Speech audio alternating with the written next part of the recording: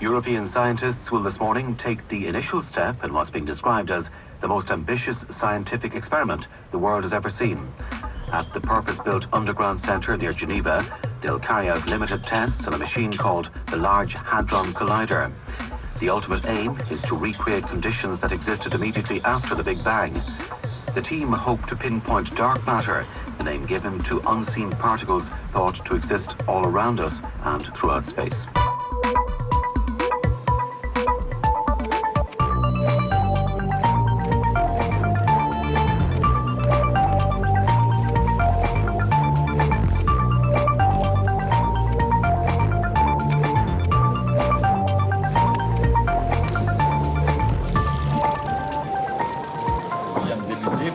Il s'agit là de guider un flux de protons tout petits de 30 microns avançant à la vitesse de la lumière pour qu'il reste exactement, mais alors très exactement, au milieu d'un tube de quelques centimètres de diamètre. Il s'agissait également ce matin de vérifier comment les détecteurs, qui plus tard vont enregistrer les résultats des collisions, de vérifier comment ces détecteurs réagissent au passage du flux de protons. Là aussi, au dire des responsables des différentes expériences, aucun problème n'a été signalé. Seul tout petit problème ce matin, c'est le site internet du CERN surchargé qui a lâché. Évidemment, c'est une ironie du sort quand même, puisqu'on sait que le World Wide Web a été créé ici au CERN et que sa technologie paraît bien simple par rapport à celle du LHC. Alors, suite des opérations, eh bien, après avoir fini de régler les électroaimants complètement, dans quelques jours, on va tenter de faire circuler deux faisceaux en sens inverse et en même temps. Et puis, dans quelques semaines, après la fin de la batterie de test, les physiciens pourront commencer leur vrai, entre guillemets, travail.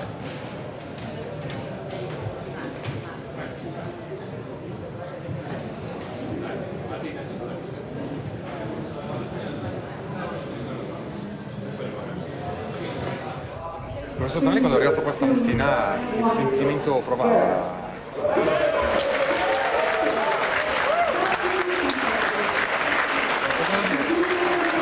dire che il cosa si è installato completamente, esattamente in questo momento, vedete l'eccitazione che c'è, tutto è andato bene. Lo stamani c'è una grande aspettativa e anche un po' di paura, un po' di preoccupazione. Thank you very much. I think if you have any question to this gentleman, I think you should take this opportunity. This is not easy to get so many high-level people at your mercy. Please, if you have questions, don't hesitate. Dr. Renaud, we have one. Congratulations. Özcan from Istanbul Akşam newspaper. Mr. Stephen Hawking yesterday said he bets for $100 that the CERN will not find the Higgs matter. So I'd like to learn your thoughts about that. I'd like to answer about the Higgs. You should answer. Okay, so I'll probably go home and bet Steve tomorrow. I think, you know, we've got this wonderful thing called the Standard Model. And the big surprise has been how well it works. Better and better than we had any right to expect. It makes hundreds of predictions that are correct. So the Higgs is sort of tacked onto the theory to generate masses. And something like that's got to happen, but we really don't know exactly what, and it's very ugly and arbitrary. But I'm reasonably sure that in the energy range of the LHC, whether we call it Higgs or not, we will find something which is to do with how mass is generated. So in that sense, I think probably Steve is wrong. But I can't be sure. That's why we need the experiment. If we knew the answer, we wouldn't need the experiment. But I'm hoping we will have many, many other surprises with the LHC. We just have to wait and see.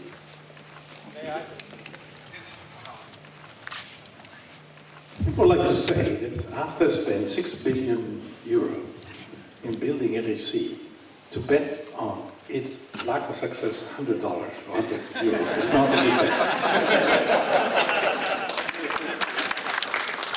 Well, discounting on inflation. Okay, any other questions? Please. Yes, could well be. We find something else which will replace. Because the Higgs boson is not something, is not an object. It's a concept which provides the mass, possibly the mass of the different quarks. You know that the best understanding for us will be zero mass for all of them. This is not true. That was, you need a process to provide. This was a proposal in 1963 by 3 people. Higgs, which was a professor from Scotland, and 2 Belgians, Engler and Hout. which put at the same time the same hypothesis. But it remains an hypothesis. Nobody has been able now to prove that it exists. That's why we'll see, maybe. But if they don't exist, something else will show, because we need a mechanism to make the model we have consistent. You know, we know that we have measured their mass, and the theory will be much better if they have no mass at all. That's why we need something in between. And we know this is incoherent also, that we need more particles, more massive particles. We know that we have some items, some indices which will show that something is to be discovered. And this is that, which is the uniqueness of LHC and the fact that it will produce discovery. And this is that which is exciting. CERN, as I say, is a singularity in the world of science. And it is an example to follow. Why? In general, you see between laboratories across borders, or even between countries across borders, they join to make a project. Well, it should be the space station, it should be, they do a project, they invest a lot of money, a lot of energy, and they stop after. This is the general view of cooperation. CERN is just different. After the war, the belligerents in Europe have agreed to rebuild Europe as it was before the war, where most of the Nobel Prize winners were from Europe. To rebuild Europe of science, and to do that, to take over the needs of a discipline for the future. Not for project, but just to build the discipline. And to build what goes with the discipline, which means the concept, the theory, the training, the education, the transfer of technology, all that. And that is the only example in the world I know of. The reason we do it, it brings to humanity a better knowledge of humanity's place in the universe, to understand where we are. We are looking down inside matter with a big microscope, if you like, and we've reached a certain scale. And with the LHC, we are increasing the magnification to go to 1/10 of the distance that we have looked so far. So we are looking 10 times deeper into matter, just to satisfy our curiosity. Why is matter the way it is and not some other way? Es ist in solchen Fällen, sobald es so weit kommt, dass man sagt, ja, es könnte ja sein, dass schwarze Löcher entstehen, dann hat CERN ein anderes Gegenargument. Es sagt, es entstehen doch andauernd auch schwarze Löcher durch die Höhenstrahlung auf der Oberfläche der Erde, und die müssten dann ja auch gefährlich sein. Und da lachen ja die Hühner, nicht? Wir leben ja noch.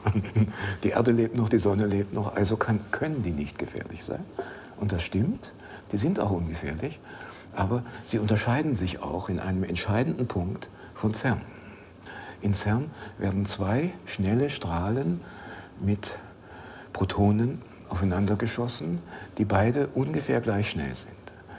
Dadurch kriegt man doppelt so viel Energie, wie wenn man ein festes Target hat, das man beschießt. I'm sorry, I don't agree. I think the fact is that there are particles coming in from the cosmos onto the top of the atmosphere at energies far above those of the LHC. And if you look over, of course the Earth's very big and they're very spread out and they're very few in number. But the Earth's big and it's been there a long time. In the history of the Earth, we have conducted effectively the entire LHC program 100,000 times. So if there was some real problem, it would have happened by now. Either on Earth, or in the Sun, or on Mars, or in a white dwarf star, we would have seen something, and we haven't. Wenn CERN behauptet, es passiert andauernd in der Welt, ist es ein Irrtum. Das ist ein wie sagt man das, ein Public Relations Gag. Es ist nett, aber es ist absolute Irreführung der Öffentlichkeit. There's going to be, I don't think there's going to be anything dangerous from it, but it will not go perfectly. There will be wrong discoveries. People will say we made a discovery. Turns out it was a mistake in the detector. And these things happen. The history of science, all history is written by the people who win. So it all looks logical. Okay, you come from an ex-communist country, so you know this. That history is written by the party, or it was written by the party. But the real history is full of mistakes, wrong directions, wrong experiments. And when we look back in particle physics, it looks very logical. But at the time, it was very confused and so on. But over time, we will find the truth, I think, from the LHC about what is going on in these small distances. The proton beam accomplished its first full circle in the clockwise direction in just 1 hour, and the second in the opposite direction was successfully completed 2 hours later. This was an absolute record. It had taken LEP, the previous accelerator in 1989, 12 hours to accomplish what the LHC did in just 50 minutes with much more sophisticated components. Over the following days, the LHC team made spectacular progress and were able to keep a beam circulating for a considerable period of time. But after 10 days, while ramping up the current in the accelerator's magnets in preparation for 5 TeV running, an unexpected failure happened in one of the LHC's 8 sectors. Today, we could screw the last bolt to close the last bellow of the very last interconnections that we repaired. Till beginning of October, we couldn't come down to the tunnel because everything had to be put in safe conditions for workers. Then, when we started to work, we found a completely non-standard situation. Conditions in the sector were not very easy. It was very cold because of this huge leak of liquid helium and because of the magnets that were still cold and were reheating. The damaged area was roughly 60 interconnections. That means 60 magnets. Then there were the beam lines where the beam passed through that were completely damaged all over the sector. This because of this big overpressure that damaged all the bellows that are not very thick, just 0.3 millimeters thick. And this was for probably 4/5 of the sector. So several hundreds of cuts to do in difficult situation. We can say that more than 100 people were involved, working full-time for 8 months to repair what we accomplished today. Ja, es beweist sozusagen die Unkenntnis des Experimentators, die aber auch was Schönes ist. Nicht? An sich ist es ja toll, wenn man ein Experiment machen darf, wo man keine Theorie hat. Es ist ja geradezu Zauberlehrlingshaft. Nicht? Es ist, nur ein Zauberlehrling ist, wie Goethe eben in dem Gedicht sagt, wie ist es, also ich kann es nicht mehr auswendig, was mit den Kräften ist, die ich rief. Die müssen ja wieder, also es kann passieren, dass dabei ein Ergebnis rauskommt, das irreversibel ist.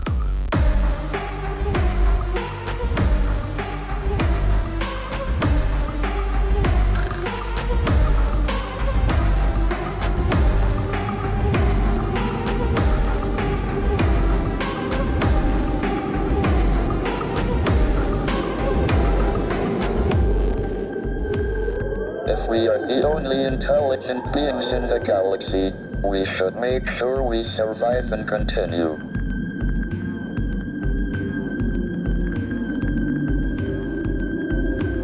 But we are entering an increasingly dangerous period of our history. Our population and our use of the finite resources of planet Earth are growing exponentially, along with our technical ability to change the environment for good or ill.